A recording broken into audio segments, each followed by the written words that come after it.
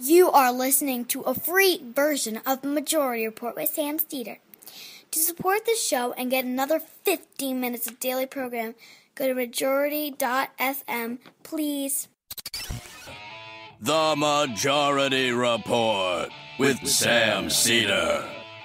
It is Friday, July 7th, 2017. My name is Sam Steeder. This is the four-time award-winning Majority Report.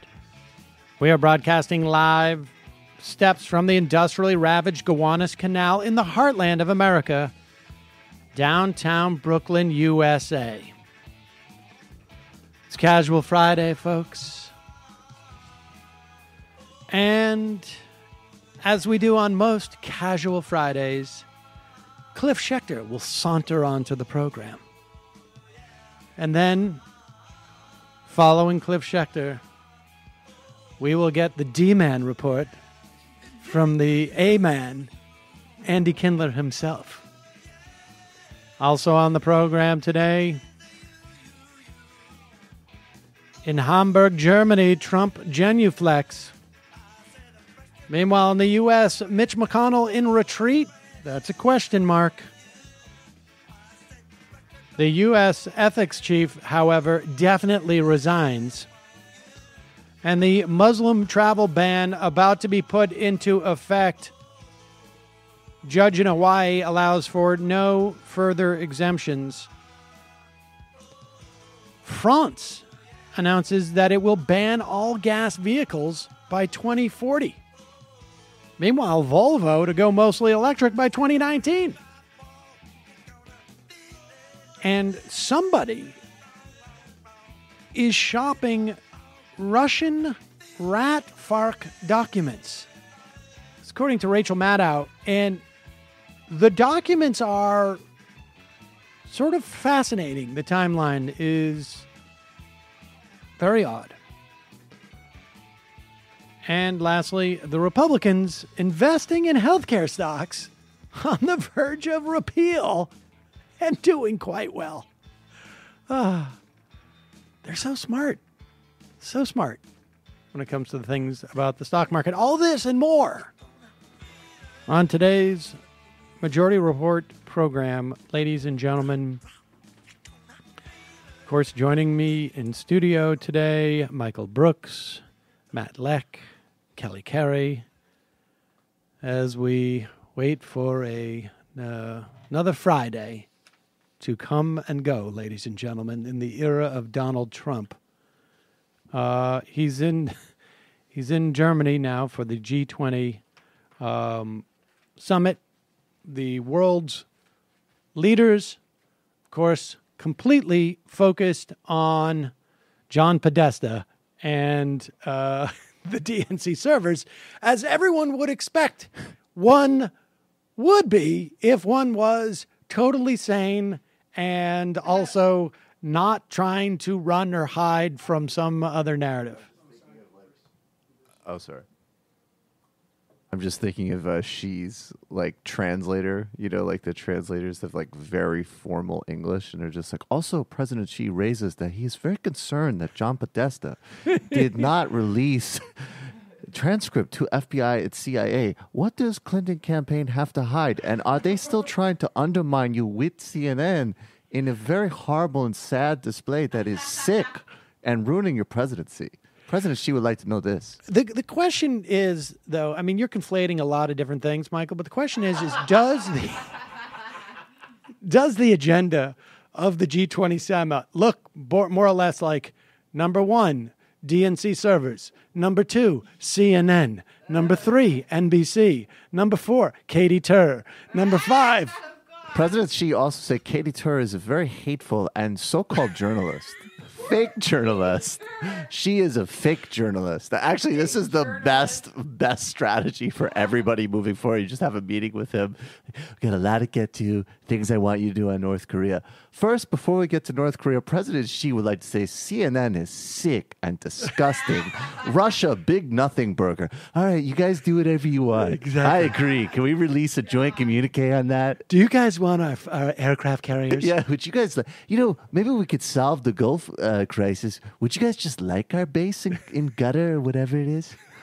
That could be great. All I need is one big hotel.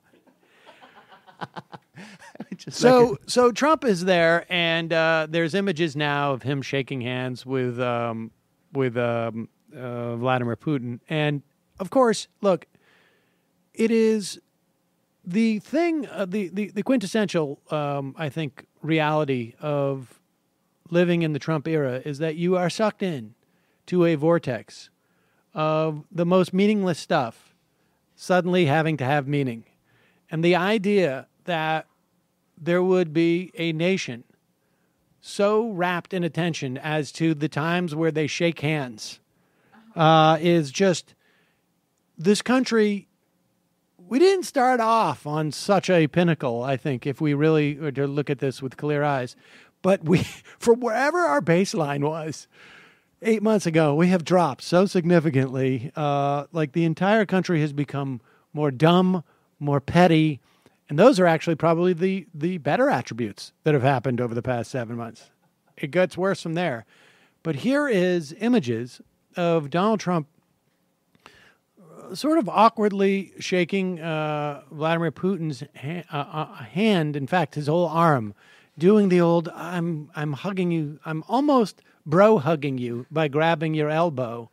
And then there's another one where he seems to be not only tapping Putin on the back, but rubbing his back. And Putin sort of is having a little... Now, maybe Trump is psyching Putin. I have no idea. I don't even know what... I mean, who knows? I have killed men for touching me less. He's playing Maybe please, step away. Please, that's what he's doing right now. Please just don't release the P-tape. Please, I'm begging you. Please. All right, go ahead. Play this. There he is. There you go. Oh, there you go. Yeah. Oh, there you Take go. a moment to look. Yep, there you go. They all shook hands. Yes. And there's the Right. back rub. That's Ron the weird Brown, part. Somewhere, Allison Camerata is begging for a body language expert. Yeah. There you Not go. doing enough of that. So he gave him the shake. There you go. I mean, there it is. And But what is that? He doesn't.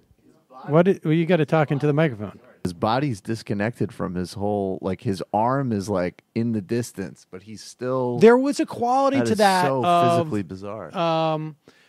I can only speak for myself, but being in like 5th or 6th grade and, having a girlfriend and, the big sort of thing is Having like, a stable mate. right, like just sort of like putting your arm uncomfortably on their outside shoulder or something, like just sort of not sure what happens next. It's and very space. very, very uncomfortable for everybody involved. But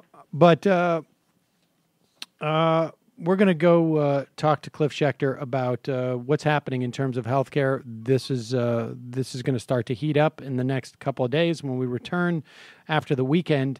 And a couple other stories I've noticed that indicate there's some concern within the Democratic Party that maybe the left is a little bit out ahead of where the rest of the party should be relative to 2018 and even 2020. Just a reminder, however, that podcastawards.com has opened up for nominations. You can go to podcastawards.com and nominate this program for Best News in Politics and People's Choice. We would be a 5-time award winner. And then I think we would just probably all resign and go home. So there you go. We are done 5 times and out. But head over there and nominate us. Also, if you enjoy this program and would like to support it in some fashion, become a member today. You can join the Majority Report by going to jointhemajorityreport.com. It is your membership that makes the free show possible. And even if you're just like a Friday listener, because I know we have some of those, you're talking about price of an iced coffee, which is, at least, even at the bodega here, it's like $2.75. Less than 1 iced coffee a week to support this program, keep it chugging along, and then you get a chance. If you want to dip into the fun half on other days, you can do that. JoinTheMajorityReport.com. We're going to take a quick break. Back with Cliff Schecter. You always step to my girl.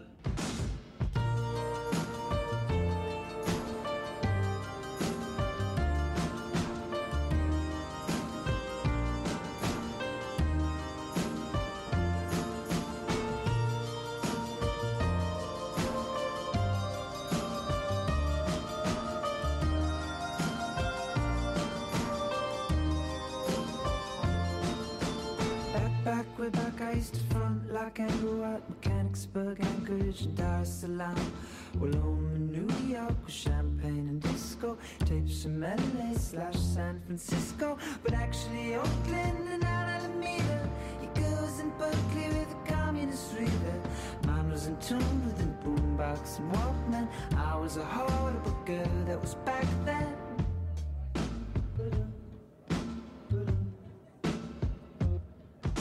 The gloves are off, the wisdom teeth are out.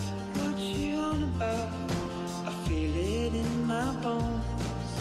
I feel it in my bones. I'm stronger now. I'm ready for the high. Such a modest mouth. I can't do it alone. I can't do it alone. Every time I see you in the world, you always step to my girl. We are back, ladies and gentlemen. Sam Seder on the Majority Report. Ladies and gentlemen, even with the president out of the country in Germany, genuflecting to Vladimir Putin, even then, we can remain calm and casual only because we have this little touchstone, this little ditty to bring us back to calm and casual. I lost it. Okay, good. Cliff Schecter, Libertas LLC. New media, public relations, and strategy. You want any of these services, you know who you gotta see.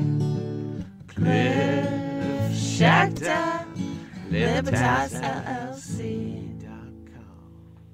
Yes, Cliff Schecter, Libertas LLC. Cliff, it's been, wait, were we here last week? I can't even remember now. That was when I was in the office. But yes, of course. In the studio, I mean, but it does seem like lots has happened. It does. Maybe not. I don't know. I've lost track of everything. Maybe it was because it was July 4th. And, of course, Donald Trump, I guess Donald Trump was out of the news for probably as long as he's been in 7 months just because of Chris Christie. I forgot, that even happened.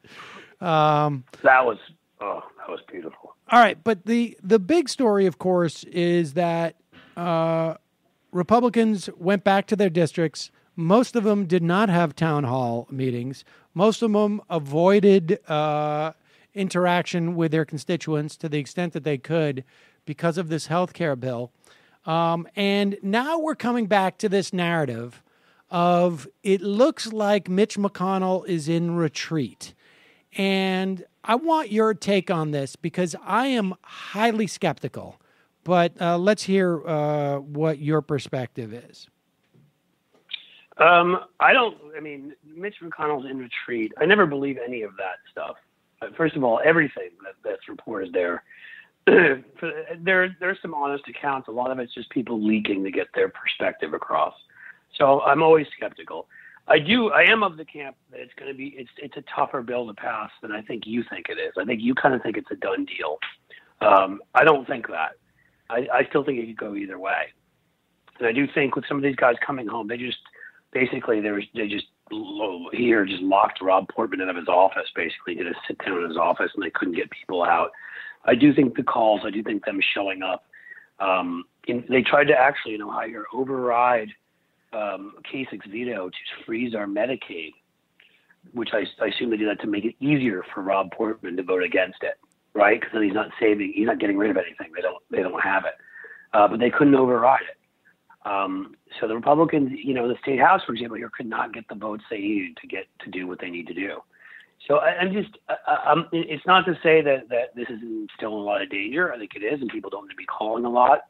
But I do believe that you've got someone like a Dean Heller sitting there looking at things and saying, there's no chance I win in 2018. Already he's in deep whatever if I vote for this. And you get some of your folks like Ted Cruz, who I almost think doesn't want to vote for it from the right. So, we talked about that last week and then can pretend, then he can say, I didn't take away people's health care. Right. And he's up in 18 and he's got a serious race. in a state trending away from him. And frankly, he has to win among humans, of which he doesn't come off as one, which makes it more challenging too.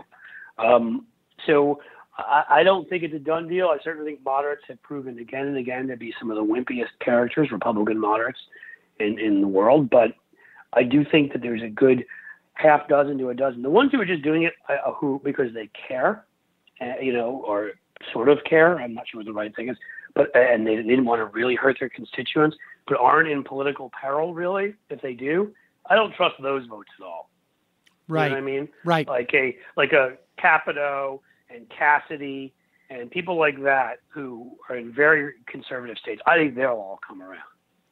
But I do question if Susan Collins is going to run for governor of Maine in 2018, with Heller needing to win re-election, Flake needing to win re-election, Cruz needing to win re-election, Gardner up in 20 in a Democratic presidential year in a state trending away from him, or not, but in a presidential year. I mean, I don't know. Well, Cruz folks to get. Cruz has started floating this idea. Here's why I'm still thinking they're going to pass this. Now, I done deal may be overstating it a little bit, but I still think it's like a 70-30.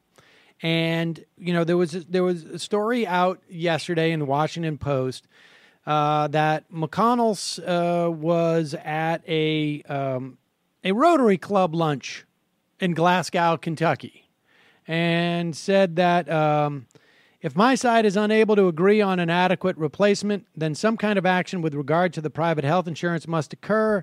No action is not an alternative. We've got insurance markets imploding all over the country, including this state. He said they're going to have to work with Democrats. Now, he said this before. When he says this, it does not, it seems to me that if he thought this was not going to happen, he would not be saying, I'm going to work with Democrats, right? Because he's going to have to if he thought it wasn't going to happen, and it would put him in a weak position. I think he's saying this because this is basically a threat to those people who are not going to vote. You're going to have to go back to your lunatic Republican voters who are just like my lunatic Republican voters, and you're going to have to say that you're going to have to work with Democrats on saving Obamacare. I mean, that to me is like most of these people saying, I'm going to now perform an abortion. I mean, honestly, I don't think there's anything more allergic that they could be allergic, their voters could be allergic to. Now, Ted Cruz is floating this idea, if we don't pass a bill, we're going to vote for just repeal, which is probably what he would do, right? And the repeal would be punted. And that's sort of the scenario that I thought initially they would do. We're going to repeal Obamacare. We're going to then replace it 2 years from now, past the 2018 election. Right. That was their original plan until Donald Trump came out and said, we're going to pass it and we could put in a new one, replace like maybe right at that time, maybe a day later, a week later. And that screwed everything up for everybody, it seems to me. But I mean, I saw, like, for instance, and let me tell you another reason why I'm skeptical. And then I just found this sort of weird. I saw a headline on CNN. Senator John Hoeven from North Dakota, Matt's favorite senator in the country. Really? Well, it's his senator. I spend the most time on his social media pages. Yeah. Matt spends a lot of time on his Facebook page. Saying hello. CNN said, touted it as if Hoeven is against the bill. And really what it really turns out is Hoeven, he said, Hoeven himself said, and this is when you go to the, what is this paper? The Bismarck Tribune? Yeah, the Bismarck Tribune. If you go directly to the Bismarck Tribune, what Hoeven says is this. Hoeven himself said, quote, he doesn't support the bill as it stands. Right? Now, of course he doesn't support it. They could stand differently. They could change like one little thing. Of course. This is just I don't trust any of the reporting. I'm coming to my conclusions based on trying to do my own analysis of where these guys' political vulnerabilities are. And of course taking them all not anything close to their word, assuming that the most cynical characters in the world, which most of them are, and it will come down to a pure vote of what benefits me more politically or what hurts me less, probably is the better question. And someone like Hoeven, absolutely not. And that's why I think in the end, Cassidy, he can win, maybe Mitch Landrieu, who's been getting a lot of headlines as mayor of Louisiana. But I even think with the name Landrieu, it's very tough for a Democrat to win Louisiana these days. So I think some of those states, I fully expect them to jump on board, no matter how much it hurts their constituents, because I don't think in the end that's their biggest concern. But in the ones where it really could cause these guys to lose, the ones who seem to want to stick around in politics, in the end, that may be the factor that keeps them from doing it. Yeah, I don't know. Again, that's an analysis of mine. I'm not taking anything the news media is saying at face value, and I'm still assuming that we're in a 50-50.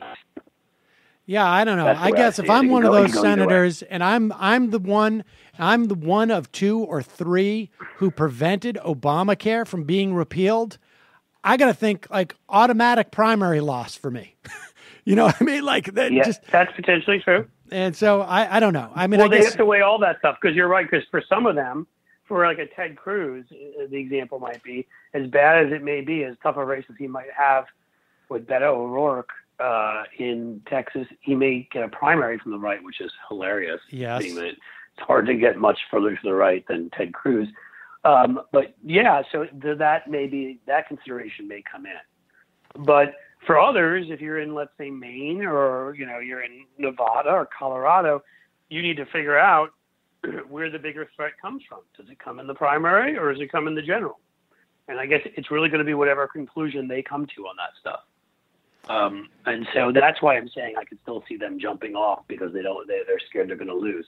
But as you said, I can also see them getting McConnell's assurances. They'll have all the business money they want, getting the Koch brother assurances and all that stuff and saying, well, I'm just going to have to battle my way through a general election and somehow keep people aboard by spending gobs of money and outspending my opponent. I'm going to need to pull all this off, Now, and of course I'll have the Russians on my side. So there's that too. Let's turn to the Democrats for a moment because there's been an interesting sort of rash this week of. I remember. I'm trying to think what the topic was, but I remember Mark Green, who was one of the people who was I don't know what his job was at Air America. He was the president. At one point, he was sort of the fake owner. No, he thought it was to sit in a corner office and. I'm so bad. I love getting he was a Clinton surrogate in 2008, and at one point he approached me and said, "Hey, do you want to write an op-ed about something that was favorable to Clinton?" For the life of me, I cannot remember what it was, and I was like, "No," because I didn't.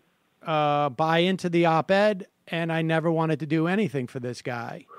And the interesting thing was, like 2 days later, that exact op-ed shows up. I don't know if it was in the Washington Post or where, by Lanny Davis, and that's who they went to. That was the only person they could find to do it. You can't get anybody to do it.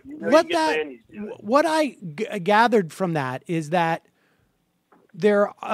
word gets spread out in some fashion. We want this narrative this week to show up in the media. And it seems to me that this week there was a narrative that showed up in the media. We saw... And the right's much better at this, too, than we are. Oh, much better. It's so naked. But the narrative that I saw was Mark Penn coming out and writing a piece about going back to the center. There was a piece by John. Have I told any of you recently what a piece of shit that guy was to work for? No, but I'm willing to hear it again. But John someday we have to go into that again. My first big political job at Penn and Schoen back in '96. Go ahead. Well, John Harwood wrote a piece about the voter study group. And with, I think Axelrod, had a quote in there. These are stories that are pushed. This is what comms people do. They push stories. And so you see all these things showing up this week. It was interesting because, and then there was like some, I guess you could call it pushback from Matt Iglesias, if you will, saying that, Bernie Sanders is clearly the favorite in 2020. But there's just a sense out there, it seems to me.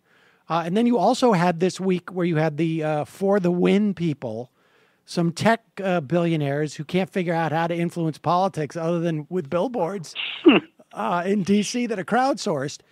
All of this shows up in 1 week, and it suggests to me that there was some moneyed interest somewhere that said, hey, we got a problem. We're sort of losing in at least the expectations. We're losing somewhere. I want this narrative to get out there. What's your perspective? It's pretty much the same as yours. Look, all these guys are also tied to you bring up Mark Penn. The DLC went goodbye, but I'm sure he must be tied to Third Way. I'm sure still he used to be. One of these places that takes in big money from people that push, the whole centrist idea. So I have no doubt that these guys they got their marching orders. Harwood is someone who seems pretty intellectually honest to me. Well, so I don't put him. He's in a that reporter category. who got pushed the story. That's what it seems to me. Right, and did I think he does a generally good objective job. But yeah, I think that there's no doubt that some of that narrative they decided we need to disseminate via various media and by people who will get everyone to talk. Again, your analysis, I guess, is what I'm saying is exactly right, because you see this a lot and you know that it's not just by accident. And if you've been in those rooms before or seen the way that stuff works, of course they're doing it. The question is, are they? What do you think they're laying the ground for? I'm not sure. I guess that's my question to you. I think clearly there is concern that some of these sort of it's right now is where I think you start to see the sort of the building of people's campaigns for 2020, right? You have people who are visiting different states around the country. You're hearing names, bandied around. Everybody's putting up trial balloons. You just keep seeing all these quotes about Kamala Harris here, then you have like Cory Booker's, the story of Cory Booker's fake drug dealer friend, crops back up. It's all bubbling up now.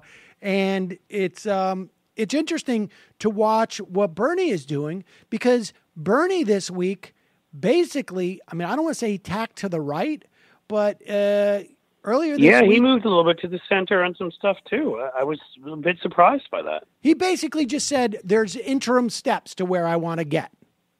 Right. And he basically stayed on the left in single payer, which I think is getting to be a pretty consensus Democratic Party position at this point.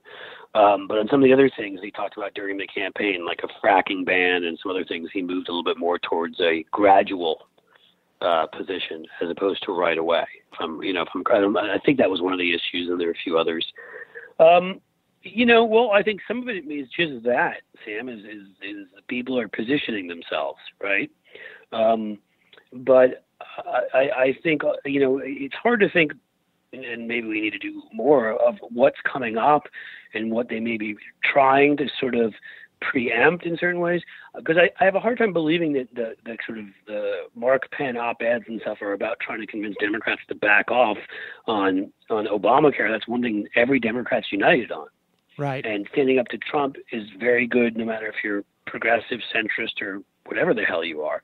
So I have that one, so that's a little harder to read. But the question is, do we have economic votes coming up around some of the they've already taken, I guess, one. I don't know where we are at this point on some of the pushback or rollback of Dodd-Frank. What else do we have coming where the whole you need to move to the center thing might be a preemptive strike to get them to do that? That's the question.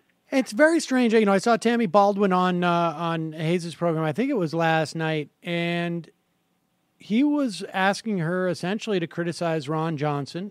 She would not. It was very odd. I mean, meanwhile, she just, like yesterday came out for a single payer, but she kept saying, I want to work together. I mean, it's hard to figure out what is going on here, because she's saying, like, I want to work together with a bipartisan, policy-oriented response to healthcare. That to me sounds as much like a threat on some level as Mitch McConnell's does, which is like, Yeah. I mean, is there a greater failure by Republicans than having to work with Democrats? They didn't have to. They refused to do it when they were in the minority. And they spent all this time basically saying the Democrats are akin to Satan. So it's sort of like when they make promises for certain legislation forever, and then can't live up to it. Of course, they end up hurting themselves and end up having finally people. At least some people see past the facade. It's the same thing here. I mean, you can't tell people that the other side's evil forever and then be like, all right, well, now we want to work with that. They're evil, right? Sort of in a box a little bit. And I think, look, the bottom line is also Republican voters, just when you poll them, they don't want compromise. And that's the sort of, the box, I guess, that they're in. But all right, let's turn. I mean, we're going to have a better sense when everybody returns back to DC, and you start get like a clearer sense of where everyone is on this thing, because I think this vote is going to be so defining in terms of what's going to happen between now and 2018, right? Because nothing gets easier from here, it seems to me, for the Republicans. But no, I mean, I'm not sure where it does. They're dealing with increasingly, as you were saying about the lack of compromise, their base is alienated and off away from really almost, not maybe it's not 3/4, 2/3 of the electorate, and not willing to move forward on anything. And any compromise is considered to be treason. So I'm not really sure what they can get done, because the same dynamic that played out around debt ceiling votes, and it's played out with the Obamacare bill in the end, that's made this so difficult. You're going to have moderates or people who are even mainstream conservatives who don't want to lose, who aren't going to want to do what the nuts are going to do, and the nuts are going to refuse to even compromise in the slightest. So I don't see where this moves forward. Yeah, I mean, and I don't know where you get your tax cuts and your increase in military spending either. I mean, it's not like that's going to be any easier to wrangle if they can't get a win here, right? Like, these things have that sort of like quality of I think what Sam Stein called a jailbreak. Once they see some of their fellow senators and House people bucking the leadership, it becomes easier for all of them to do it, and more of an incentive, frankly, to do it. So I don't know. I guess we'll see on that. The other big story this week, which garnered virtually no attention, was that the ethics the office of director, the ethics office director, Walter Schaub, resigned. Here, let's listen to this. This is him explaining why on CBS News. For president, his attorney also said he couldn't sell off his assets because he'd lose money. I have no sympathy for that. I mean, he's in a position where he's going to have to send young men and women to die in combat, potentially, or risk their lives at least. They're paying a much higher price. So no, it's not too much to ask for somebody to incur a bit of a financial loss if they have to sell things off. Schaub. So wait, that's Schaub just explaining why he needs to divest from things. Yeah, why Trump needed to divest. And of course, he has resigned now with basically saying, like, yeah, the current situation, this is what he said on NPR, the current situation has made it clear that the ethics program needs to be stronger than it is. And he's talking about moving on to the campaign legal center. I'll have more freedom to push for reform. I'll also be broadening my focus to include ethics issues at all levels of government. So the current situation, he's referring to the Trump administration. The joke. I mean, yeah, he's referring to the ridiculous situation where there are ethical concerns are not even like a third or fifth or 50th concern. They don't actually exist in this administration. So I read something else also where he was saying, I wouldn't sit around and allow any business to do this. So how could I allow them to, or something like that. I mean, we've seen this from the beginning. It's not whether there are ethical concerns or not. They've completely ignored that part of what every other president, at least in recent history, has done. I mean, he refused to release his tax returns. He refused to divest from parts of his company. He turned it over to Beavis and Butthead there, who end up being involved in policy anyhow. Kushner's done the same thing. Kushner's out there selling Chinese visas. I mean, it doesn't exist. So for someone like him, what was the point in staying? You only sully your reputation. And here is the other, I think, sort of problem with this. We're done with the ethical standards that we had prior to this, which may or may not have been, so great. But we're done even paying lip service to this. This is basically, this becomes the precedent. No one's going to be replaced to this office. This is going to be the precedent. Whoever is going to be president in 2020, regardless of who it is not going to impose more restrictions on them. Just politicians don't do that. And so it's another sort of baseline that has just dropped. This norm we is will now never gone. we will never recover from this. And it is because people can go check their news feeds right now. You can barely find this. It happened a day or two ago, and there's nothing in the news about it anymore. It's gone. It's going to be completely acceptable to profit from your time in office. And this is just another standard that we won't recover from. And of course, it's not just that. It's not just the profiting from your office. It's the massive conflicts of interest that end up, where you're trading U.S. security, as certain people seem to have, for whatever it might be that where you can benefit financially. I don't know. I mean, again, I could see us having a revival of sorts if the right person came into office and reinstituting all these norms. So I'm not saying it's impossible, but it's not likely, and it would be very difficult, and it'll probably be a while before it happens. And I mean, it's just it's a failure on such a basic level. And in the end, as you said, we can't even report it because there's too much other stuff. I mean, Trump just got out of his 2.5-hour love fest with Putin. I mean, there's so much other stuff going on out there that this ends up being overlooked. All right. Well, let's talk about one more story too, because this one, you had flagged that, and I know how much you spend so much of your time shopping at Hobby Lobby for your crafts gear. It's such a nice store. So everybody remember. I also find that Jesus watches over me when I shop there, and I appreciate that. Hobby Lobby was the company that went to was the plaintiff in the Supreme Court case, which was about the Affordable Care Act,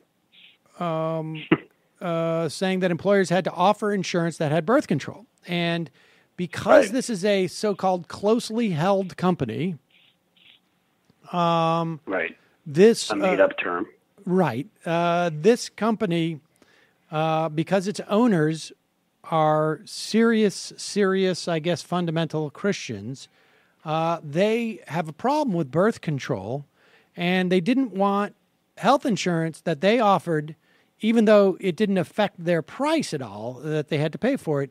They didn't want that health insurance to offer birth control. And so the Supreme Court made an exception in that case, Burwell versus Hobby Lobby.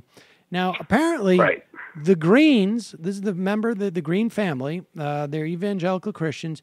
They also sit on the board of the Museum of the Bible, which is opening in Washington, D.C. this fall. And apparently, if you're going to open up a museum about the Bible, You want to get some of that stuff from Adam Need and some Eve. biblical stuff there. Yeah. And it turns out that the way that you do that is you pay smugglers money for stuff that they have stolen and smuggled out of Iraq. Now, who might that be? Who might be one of the biggest sellers of artifacts coming out of Iraq at this time? I'm just trying to use common sense here. It'd almost be like a mobster type group that has complete control. People are scared of. They run certain territories. I feel like it could be ISIS, for example. A lot of people speculate that, not speculate. A lot of people know that ISIS made a lot of its money selling oil and artifacts from what is considered the cradle of civilization, right? So these Christian right, the usual complete hypocrites, cannot pay for birth control, but they can steal artifacts and use that to make sure ISIS stays in business. And here's quite a group we have there. And they've had to pay a $3 million fine and obviously give up the ownership of this stuff. But here's the part apparently of the story that makes it very hard for them to say we had no idea what we were buying, because Hobby Lobby wired $1.6 million to seven different bank accounts associated with 5 different people to pay for the items. They were shipped to the United States in multiple packages, falsely labeled tiles sample. They were also sent to multiple locations. Now, I don't know in the craft business if this is what you do when you order stuff. We're just going to spread it out all around the country so that we don't have to pick it up in one location. Right. Multiple accounts, fake labeling of it. Yeah, it sounds very above board. It sounds like they totally had no idea. Just an honest transaction gone wrong. 3,400, over 3,400 objects. Right, and they get, $3 million fine. They should go to prison for that kind of mass theft. Also, maybe, helping the enemy. You know what I love about this? This is because it's Hobby Lobby. The company did this, right? So it's a closely held company when you don't want to provide birth control to your employees. But when it comes time to committing a criminal act, it was the company did it, not us. There's no justice and truth out there anymore, Sam. It's incredible. Well, I'm ready to give up. Well, no, I mean, I'm not surprised, or any of us ever, when it's proven that the avatars of the Christian right are always ending up in relationships outside of their marriages and stealing things, and the whole belief system is authoritarian, which is you are privileged and can do what you want because you've found God and you can find a way to justify all of it. But it's everybody else who the rules are for. It's all the rest of us. We follow the rules. Was just they just did that episode on Handmaid's Tale last night, so that I watched. Yeah. Well, so I think from now on we can legitimately say from now on that Hobby Lobby supports Sharia law. Well, at least materially. I'd like to say that in Oklahoma just to freak people out. Yeah, indeed. See how they respond. Well, I'm sure there'll be a lot of protests. Dave Rubin will be down there broadcasting in front of a Hobby Lobby soon. Good luck on the Bible Museum. Good job, guys. All right. Well, Cliff, I hope your spirits... You should go down there and do your act, Sam. I should go down there. I've heard we should go down there. We should go down there dressed as ISIS operatives to congratulate them and do a ribbon cutting with them. That's what we really should do. We should do turbans and fake beards and we'd just like to say that this was a lot of work that went into this, and it's always good when a project comes to fruition. You know what that might do too, Sam? It might help you rebound from your status as a failed comedian. Oh, well, nice. Ooh. Cliff Schecter. Nothing could do that. He's a goddamn shield. Hey. Real comedians speak truth to power, not lies for MSNBC. Cliffy, We'll talk to you next week, buddy. All right, take care. Thanks, All right, guys. bye-bye. Cliff Schecter, everyone. Cliff Schecter. While we're on the whole evangelical Christian thing, many years ago, I believe, and I think actually, I should have talked to Cliff about this because he's been down to this Creationist Museum. I think he even called into the show early on from the Creationist Museum.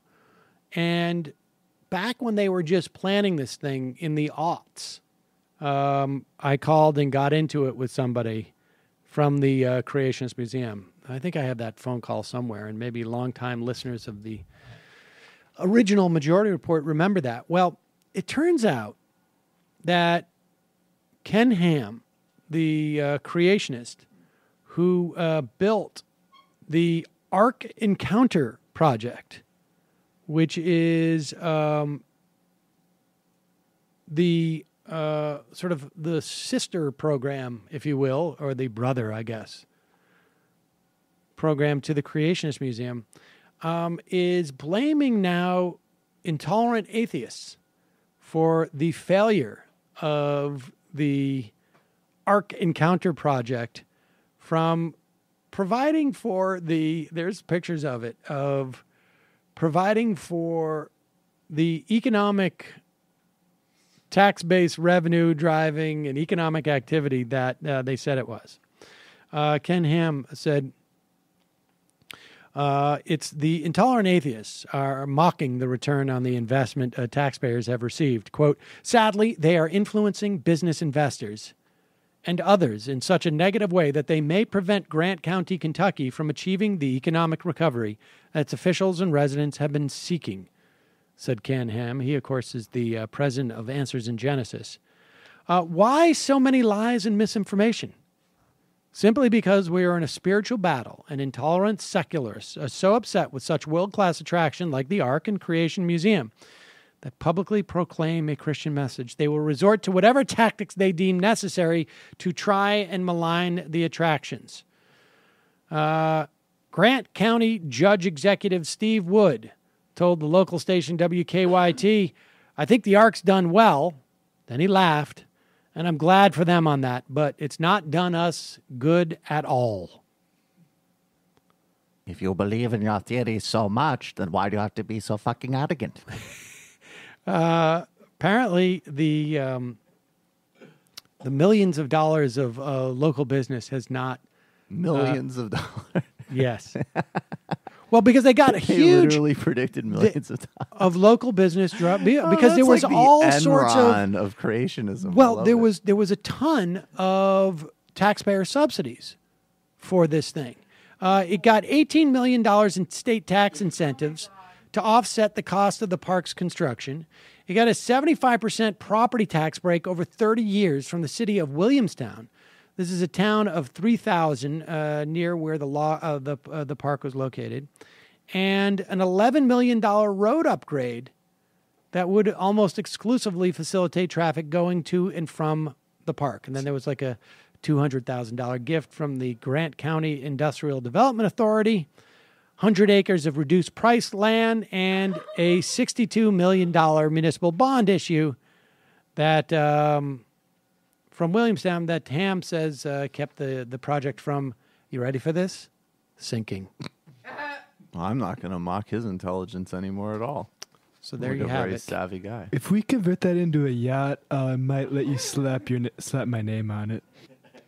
How awesome would that be? A yacht. Trump's Ark. Trump's Ark. All right, we're going to take a quick break, ladies and gentlemen. And what's that? Oh, do we have a Jimmy Reefer Cake song? Yes, it's called Governor Cocksucker. Okay. I hope there's a twist to this. All right, let's hear it, and then I'll go get Andy Kindler. This is a good team. This is Governor Paul Richard LePage. I would like to talk to you about your comments about my being a racist, you cocksucker. And I want to talk to you. I want you to prove that I'm a racist. I've spent my life helping black people, and you little son of a bitch, socialist cocksucker, I need you to this freaking, I want you to record this and make it public because I'm after you. Thank you. That's Paul LePage. Unedited. Message as he intended it. We shoved ranked choice voting, legal weed, and minimum wage down your throat, Polly. So hard you've been having erotic nightmares. And the people of Maine voted to tax the rich to pay for our schools because we thought it was fair. You think you're politically incorrect? Well, you're messing with the wrong guy. You're gonna wake up crying cause you're dreaming you got jizz in your eye. Even though you overturn the fact that we voted to tax the rich. On those other three issues, the people of Maine made you look like a bitch. You played your game of chicken government shutdown, threatening special needs kids. You just look like a clown. Oh, Governor Cocksucker, Governor Cocksucker, you got it shoved down your throat, and I ain't feeling sorry for ya. Governor Cocksucker, Governor Cocksucker. Yeah, and I mean, I guess when you roll around in the mud, you get dirty, right? Is that the way it goes? Let's. But I appreciate the effort and there we go. Oh, all right. Oh boy. Okay. All right. We're going to take a quick break. When we come back, Andy Kindler.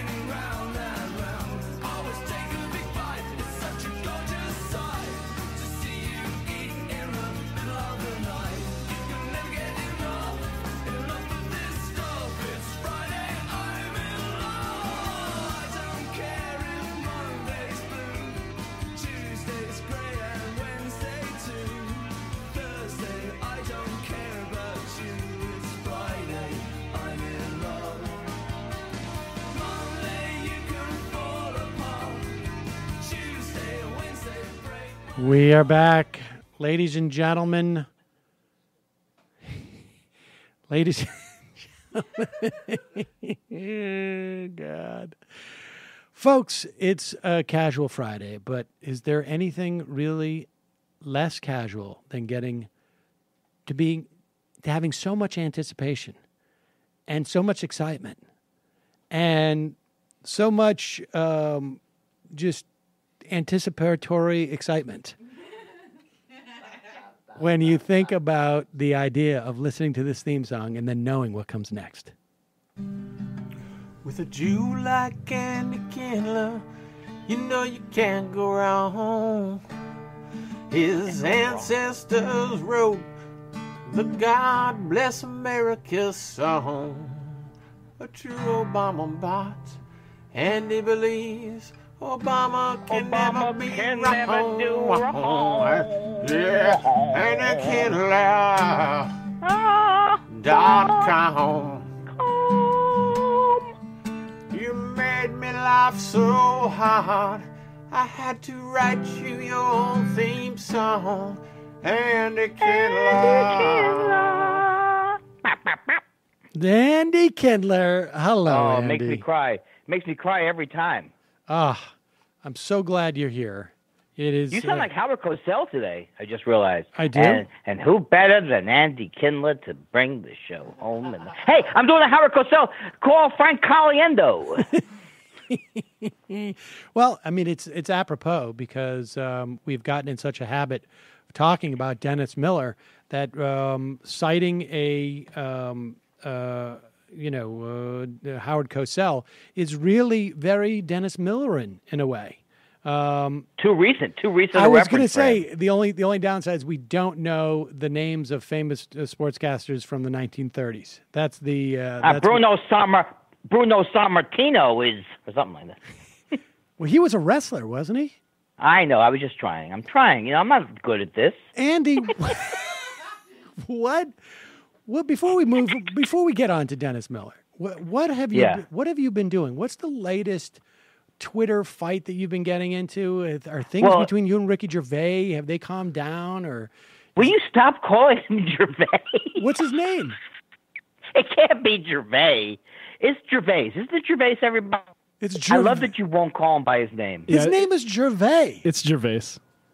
I don't know. I think you'll I find don't know it's either. Gervais. I think you'll find that it's Gervais. No, it is really almost, I don't know what you call it. It's like he first of all, he's like a bully from the old school, you know? Because my troll wants me to mention his name, but I won't. That kind of stuff. He tweets, I tweet about him, and then he retweets things he said about me earlier that day without mentioning me. I don't even understand. How does he win by not mentioning me? What happened? He does nothing but talk about me, but he doesn't say my name. What is that? It's like, am I God? Yeah. Well, nobody's to take your name in vain, and my understanding is that there's a lot of there's a lot of Twitter apps that if you use those Twitter apps, it will cut out your name. Where did Michael go? Did Michael feel sick? Michael literally just... All right, he just said, tell Andy I say hi and I miss him. Like I just looked up and Michael was... He told me he's quitting. I don't think he feels well. Bye. He doesn't feel well. How do you know he doesn't feel well? Wait, I owe him a call. Is it because I owe him a call? Probably. Maybe that's what it is. He's probably a little bit hurt. He doesn't really feel well. He's probably hurt a little bit by you. Physically? Is it the buffet that you have at the majority? Do you still have crudité in the morning? Because I love it. Well, the problem is we still have the exact same crudité from the last time you saw it. So it's a little bit on the it's a little long in the tooth, as it were, which of course you don't say about vegetables. Now, Andy, this is a whole area we've never discovered. No. I wouldn't say that about vegetables. Well, wait a second. Now, with this whole Ricky Gervais thing, yeah.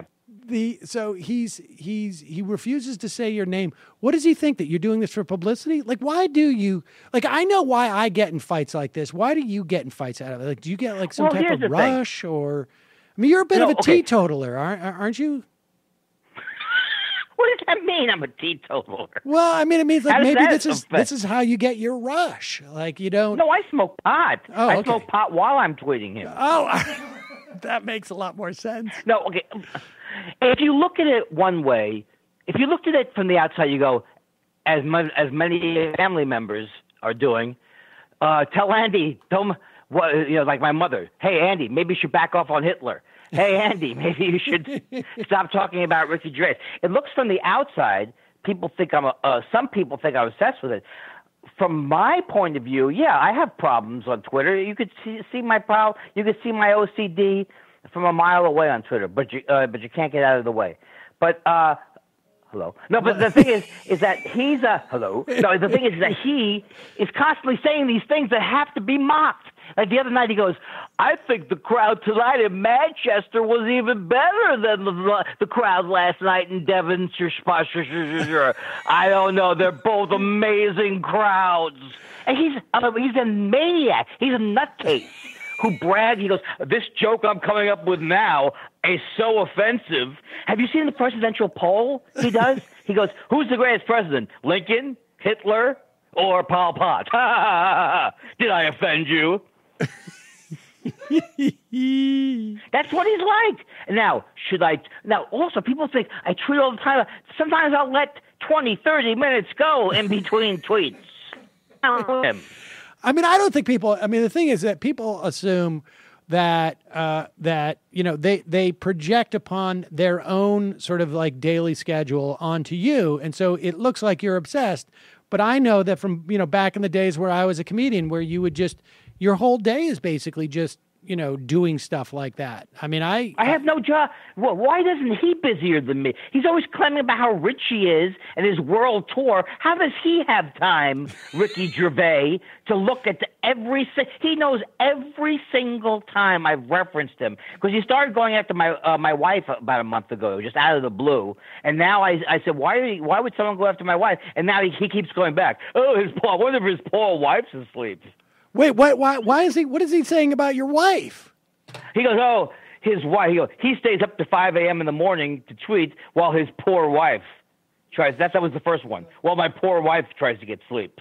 So I don't even know. So maybe he's basically trying to drive a wedge between you and your wife. Has he been talking to her?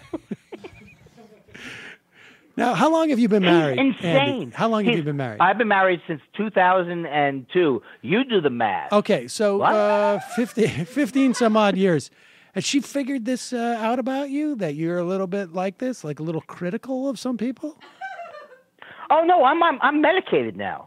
In fact, this year in Montreal, I will be apologizing for all of the jokes I said before I had Prozac. Look, when I said who died and made Jim Belushi a star, that's not me.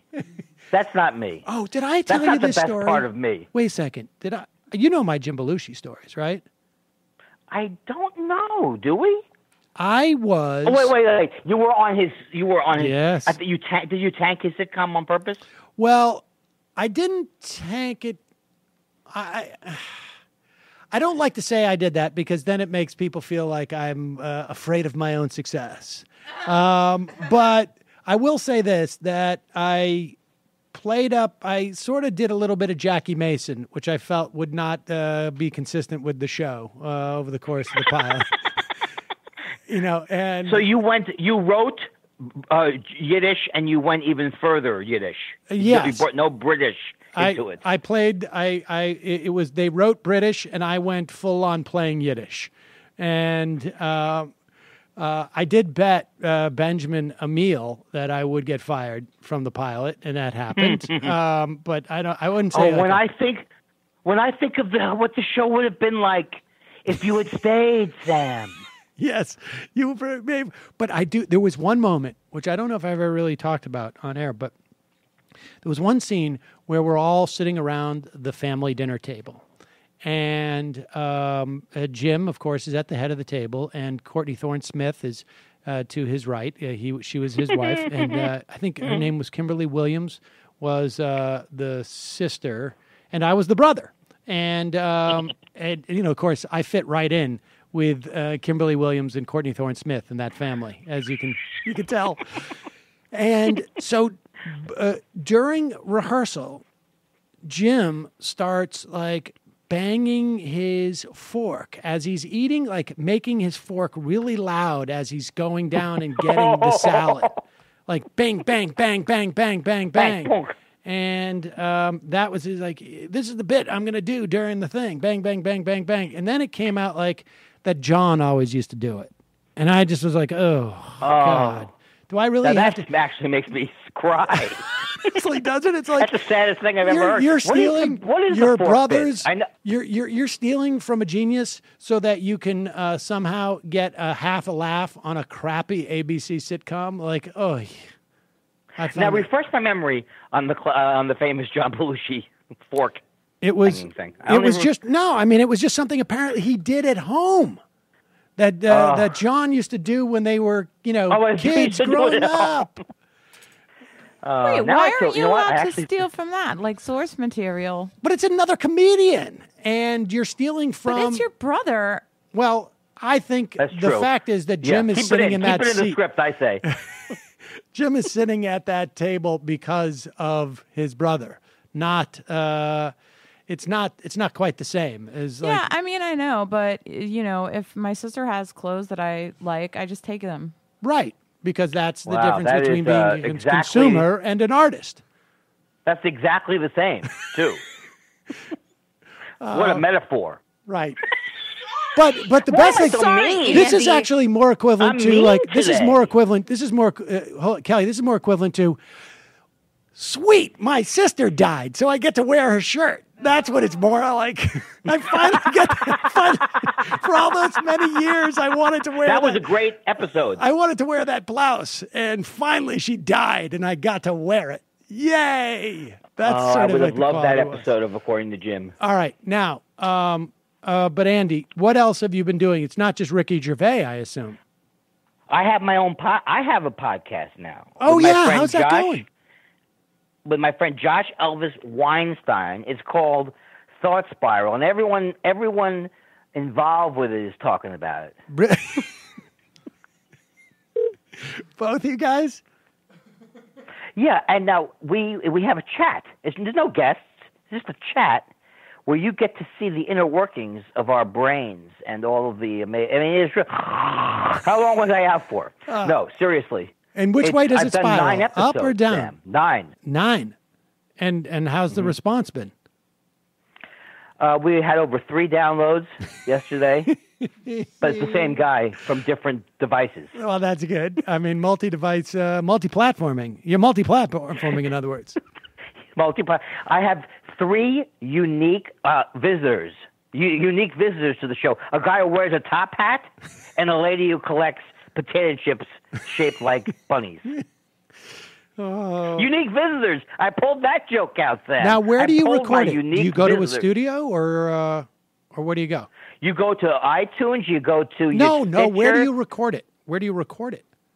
Oh, at Josh Elvis Weinstein's house. Do you know Josh? No. He was on Mystery Science Theater 3000. He's a hilarious man. Right, okay. He's 6. The reason why it happened, he's 6 blocks from me. That's how it all came together. You guys are just so close to each other. You're like, we have to do something. I have OCD that's out of control. I can't do anything. I haven't filled out a laundry list in 2 years. But no, it's literally 6 blocks away. He has nice microphones. What's a laundry list? And it's fantastic. What is a laundry list? Oh, don't start with your laundry list of problems. You know, like, here's the thing. I don't like I'm Russian breaking out bleach. all my laundry list material. I don't like Russian OxyClean. I don't know where I'm going with this bit. Wait, It'd be like a laundry list You don't like at a OxyClean? meeting. All right. So what? I love What it. else? Anything else? Are you working? I do like are OxyClean, you I'm doing sorry. any shows? I mean, Marin's been off, so you haven't been doing any. Have you been acting at all?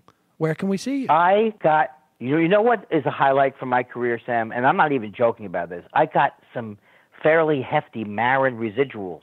After Really? when I say fairly hefty, I mean one of them was $200. Wow. And it's off the air. I am starting to rake it in from my previous work. I got news for you. I still get like $3 almost every quarter from Next Stop Wonderland, which was an independent film. What was that? Is that? That's not the one with the. Is that the one about the John Holmes? No, this was with Hope Davis, and it was a little Boston film. Were you the Jewish neighbor next door who never gets it right? I mean, no, I was. I think I was just like some type of like lawyer or something. But I mean, it was. John Benjamin was also in it, and it was. It was a little Boston movie. I refuse to do movies. Apparently. Are you refusing to do TV these days, or what? You know what I'm saying? Yes. I think, you know what? They haven't contacted me in a while. Do me a favor. Don't contact me. There you go. I say, hey, I did something exciting. I did a part on Portlandia, which is like my favorite show. So that is actually a positive. Are they still doing Portlandia? They're doing the last year, and I've loved that show since the first time I saw Carrie Brownstein and Fred Armisen in different wigs. I can't get enough of them, and I got to spend an hour with them, and I'm sure I annoyed everybody. Just in an hour. All right, well, speaking of... I love any joke where the premise is that I am so obnoxious that no one would want to spend time with me, because it's so true. I'm so Jewish in person. Damn. You don't come off that way on air. Oh, I come off very British? You come off as very sort of Protestant-y. Andy. Hey, how about that Bill? Oh, yeah, talk to me. What about Bill Maher? Bill Maher, huh? Wow, couldn't have happened to a nicer guy. His comeuppance. What happened to him? I don't pay much attention. He used the N-word. Oh, okay, yeah. He used the N-word. It's over for him. Is it? Wrap it up, Bill. Is it over? Well, as far as I'm concerned. Yeah, well, I feel like you felt that way for a long time. All right, but let's speaking of someone it's over for, we have a lot of Dennis Miller stuff to get to. Let's do it. Here is with Michael. Michael, I don't know. I think he got sick. He quit. He quit. Apparently. Kelly, what did you say to him, Kelly? What did you say to him? I can't talk about it. No, right. I think he's sick, or he must be sick, I guess. Well, you have a great nurse situation over at that show. That sounds to me like he got a job interview last minute, and so he had to. He'll do the old I'm going to pretend like I'm going to be sick in the moment, and then go. He said he's going to meet with Megan Mullally later today. I don't know what that means. All right. Usually there's a ramp up. Here is to the sickness. That's true. But seriously. All right. So here is Dennis Miller. Bereft because obviously, what's his face? Bill O'Reilly is gone. So he basically went on to the Fox News, I think, inter-office website and selected the next oldest guy at Fox that he could appear on television with.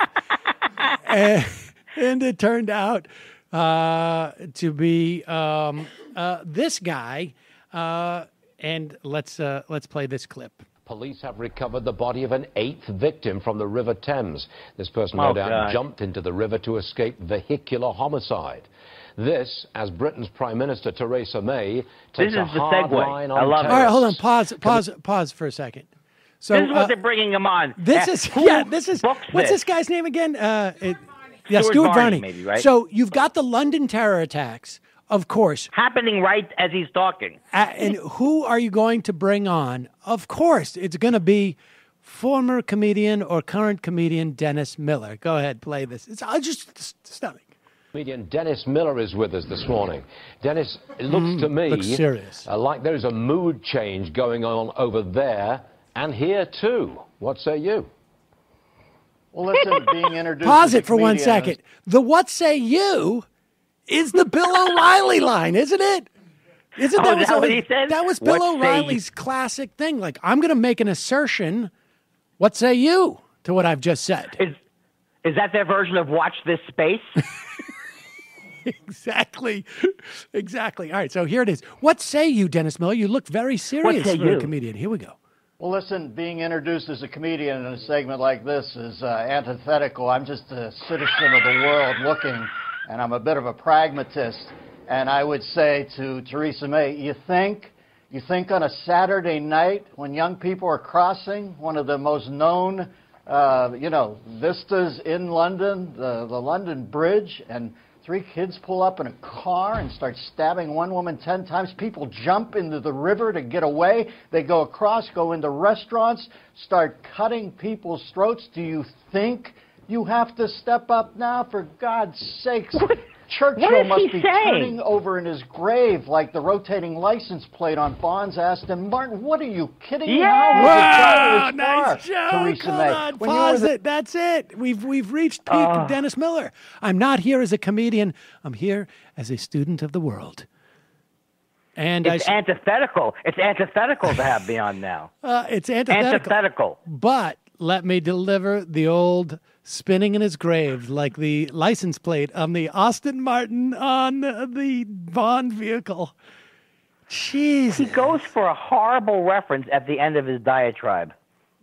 Where does he go from here? Did you listen to this whole thing, Andy? It just gets worse. It just gets worse and worse. Should we listen to another 30 seconds, or should we go? A couple more seconds. Let's listen. It's depressing.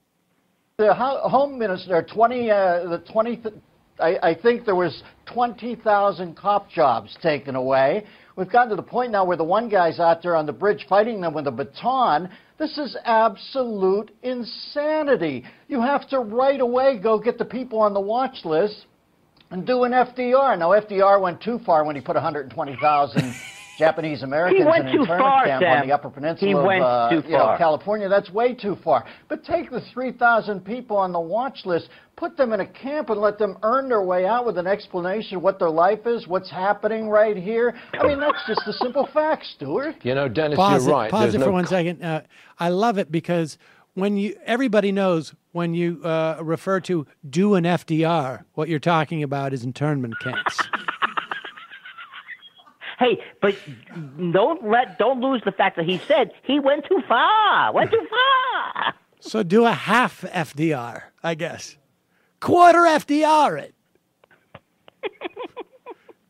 Should we listen to this anymore? It is sort of just disturbing. Yeah, this is going to be better. All right, so that is Dennis Miller, of course, brought on to respond to the London terror attacks because, I mean, why wouldn't you? How better? What? Why? I'll tell you why, Kelly. Because people had to understand in what fashion Churchill was spinning in his grave, and of course, it's like the license plate on the Aston Martin that Bond would drive. So that's why. He was spinning in his grave like a sundial from the Pleistocene era. Dennis Miller's like a shut-in. It's like asking him to comment on world events I'm so confused. Well, his Kelly, facial hair does look good, though. Right, Kelly? Facial hair. It's funny that you say... the worst. It's funny that she says Dennis Miller's a shut-in because we have video of him out on the road on the Dennis Miller, Bill O'Reilly live show. Oh, well, for Bill O'Reilly, he'll do whatever. This is on Long Island on June 18th, right? Is that what this is? And this is the trailer sort of they use. It's like a you post it. It's a highlight. Post it on the thing. Highlight reel. Here it is. First, we're going to hear from some concert goers, and then we're going to see. And basically, if you can imagine, the stage is a circular stage, carpeted, then with a Persian rug in the middle, him there just with a stool, and of course a music stand where he keeps his notes. Here is this clip. A grim scene, hasn't it? Everybody's angry as hell. Dying has turned into a grim scene, hasn't it? Everybody's angry as hell. Kind of like you can just sense the tension. They've cut the seats back to like bobsled runs. You're just sitting in there. Everybody's wired for sound. I'm to the point now where I don't even fly commercial. I got this industrial power stapler gun, and I just put a twine handle on my forehead and go on UPS. And oh my God. Because it's grim, man. Can we make it as hard to get into our country as it is to get off your plane? Oh, he's like a racist. I didn't even That was just the setup. And can we make it as hard to get into our country as it is to get off your plane when it arrives early at the gate? Yeah, he really wanted to get that gem out there. So even though he got the laugh, the applause on can we make it harder to get into our country, he had to go back and redo that joke. That's the highlight reel? That's the... Oh, my God. I've had more fun in my walk-in shower watching the water drain. Well, wait a second. Now, Dennis Miller seemed to... Dennis Miller had some very low energy there, but Bill O'Reilly came out with a purple coat and purple sport coat, and he's bringing it big time. Here's his highlight clip from, and this is from, is this on the, this is the same show, but he's talking about the 2016 primary because he hadn't quite updated his material. Okay, so the debate starts, right? And then Trump's a pretty big guy, and he's standing out there. So there's Jeb Bush, and he's the odds-on favorite.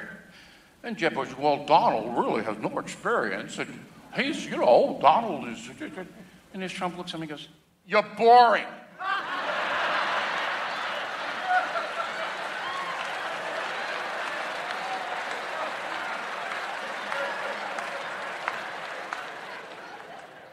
What do you say to that?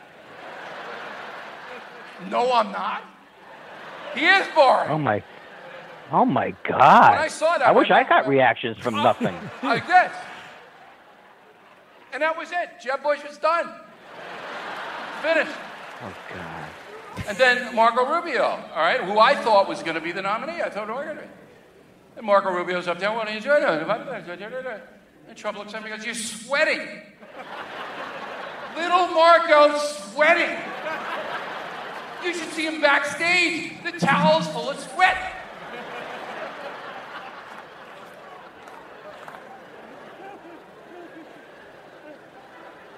That was the debate. That was it. And Rubio says, you have little hands. This is... And Trump goes, yeah, well, I have something else. It's not so little. What? What is happening? What's happening to this country? Apparitions of Franklin and Jefferson and Washington go, what is happening? We fought those people for this? I got to say, like, I'm having the exact same reaction just watching all those people laugh at him deliver that. Like, what is happening? What has happened to this country? It sounds like a different show that they've piped into.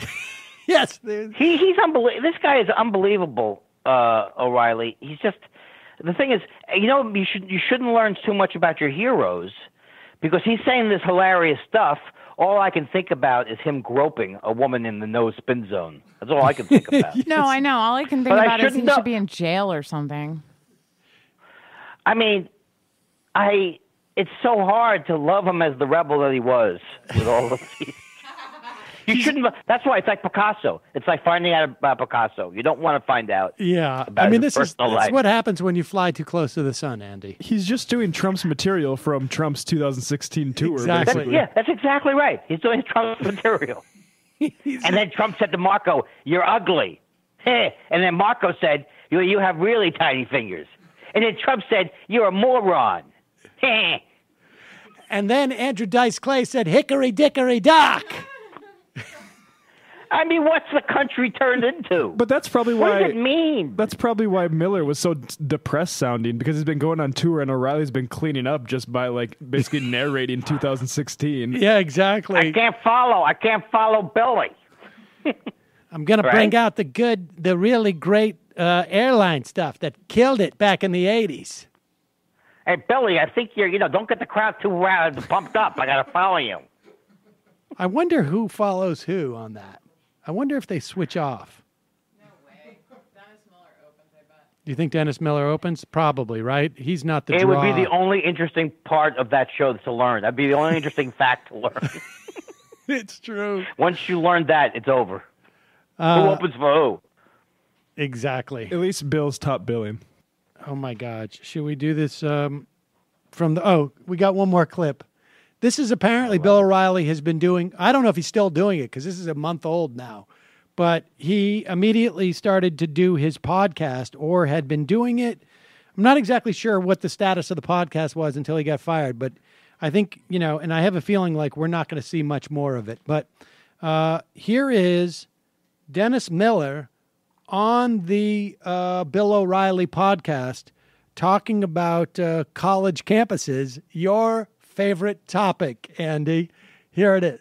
Are you working solo? You zipping around the country? You doing any gigs? Oh, I go out once in a while, but I'm into denouement management now. You know my theory. This country's in odd shape. Pause it for 1 second.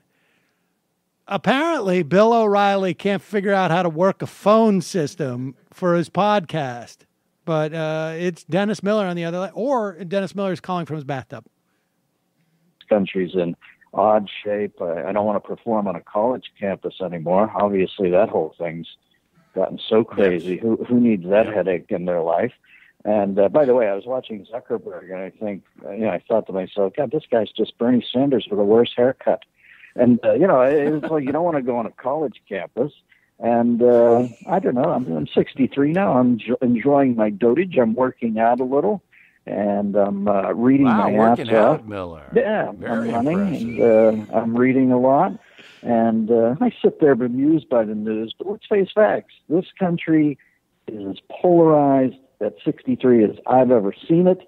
You got to wonder every day if you want to get out and get in the middle of that, because it is angry and nasty. Right. And I think it's moving towards dangerous, to be honest. Bill, I saw those two guys. I think somebody's going to get hurt. Andy, how much of a clamor do you think there is on college campuses for Dennis Miller? He says, "Oh, college camp. When was nobody's calling him. There's not one college kid who can remember his name is calling Dennis Miller to come to their school." Also, Unbelievable. doesn't he live in Santa Barbara? What is he? Yeah, he lives scared in to Santa go Barbara. out? He's rich. To the coffee It shop. sounds to me like Dennis Miller is Gonna get hurt. seriously depressed. I mean, I think you're right. I think he's suffering severe depression right now. Not hard to think of why. People don't realize how great he. I thought he was pretty great back in the old days. So it's like a real kind of almost tragedy. Are you serious? Not really. No, he was okay with the black and white movie. Wasn't it okay? That was the best ever. Did you people are afraid to touch everything in the porno theater. Is that one of the bits? Yeah, I just know that from that guy who critiqued our appearance. Oh, that stand-up thing? Yeah, what's that guy's name? What is that guy's name? Crazy Eddie? It's something to that effect. I'm a sucker to feel bad for almost anyone. Some of the worst people in the world. You just say that because he's from Pittsburgh. No, but I'm saying I don't feel bad if he's depressed. I don't care at all. He's a terrible. I have expressed sympathy human for being. and empathy for Kelly a lot of people. will defend just about anybody. I know. I don't feel except bad for Dennis Miller. He's terrible. Oh boy. Well, let me hear your Hitler defense. There isn't. Look, he had problems, but look, he had a lot of energy. Very tough childhood. He had a very tough childhood. He got hurt in World War I. Have a little empathy. He didn't really want to have that mustache. It's just that he couldn't grow a full one. Everybody blames him, but it was just the shape of his facial hair. Andy. Yeah, so they should. Yeah, it's time to go, right? It's time to go. Get the hell out of here, right? Oh, my God. It's so great to talk to you. But Sam, one thing to remember, to bounce out of that thing you just played, I still think Corolla and Dennis Prager are going to the campuses for their show. So we have to watch. We have to get clips of that whenever that starts. Prager fake you. And they go with Ace, with Adam Carolla. Ace. We need people to send us clips of Prager and Carolla because I just don't know if Dennis Miller is going to do this very much longer. It sounds like, I mean, I get a little worried. I hear that in the podcast clip.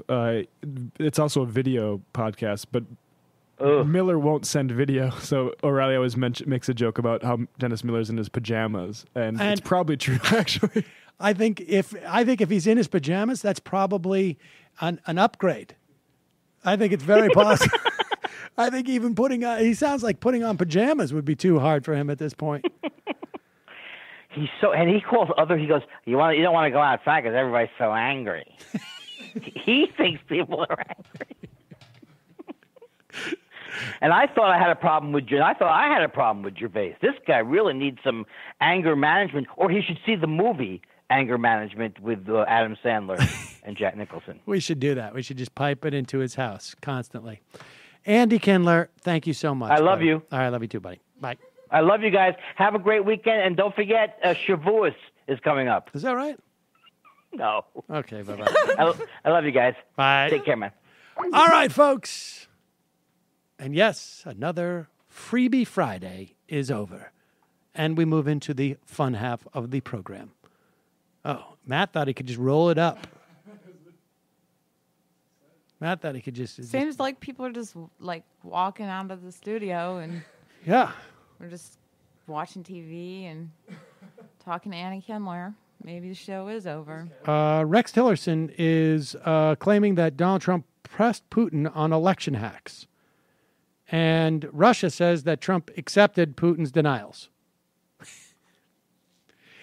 I pressed him. They denied. I accepted it. You hacked. You tried to enter our election, state election things. No, didn't. Okay. Don't put out the P-tape, please, I beg you. No P-tape. No P-tape. All right, folks. Don't forget, you can support this program by becoming a member at jointhemajority.report.com. jointhemajority.report.com. Go there, and you can join themajority.report.com. Also, justcoffee.coop, fair trade coffee, tea, or chocolate. Use the coupon code MAJORITY, get 10% off. And if you buy your crap from Amazon or jet.com, please do so via our links at majorityreportkickback.com. Oh, and just I should tell you, if you're a member and you haven't gotten the link to the behind-the-scenes video, we had a lot of people. I don't know if the email went into their spam account, but we're going to send another email this afternoon. Keep an eye out from it. It's from Sam at The Majority Report. And then Monday or Tuesday, we'll figure out a way of putting it on the site so members only can see it. All right. See you in the fun half. 646-257-3920.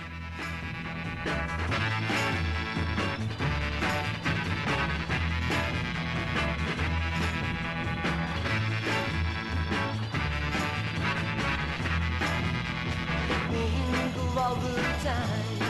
She said no, no, no, no.